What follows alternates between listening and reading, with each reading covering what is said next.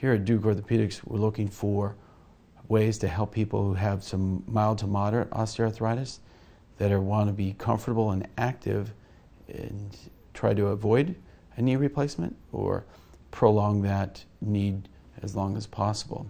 And these are mesenchymal stem cells, where we take the cells from your own body.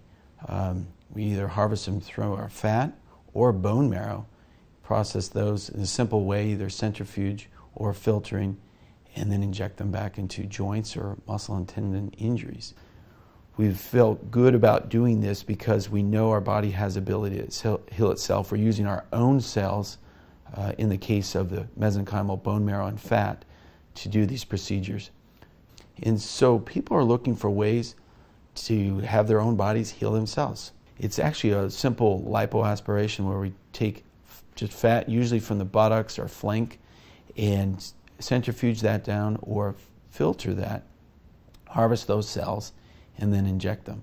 One thing here at Duke, we do all the injections under ultrasound guidance because of the accuracy. We want to make sure that we're in the joint. Yeah, most patients, when they come and want to know more about this procedure, they ask, what's involved, how long does it take, and then how long will it last.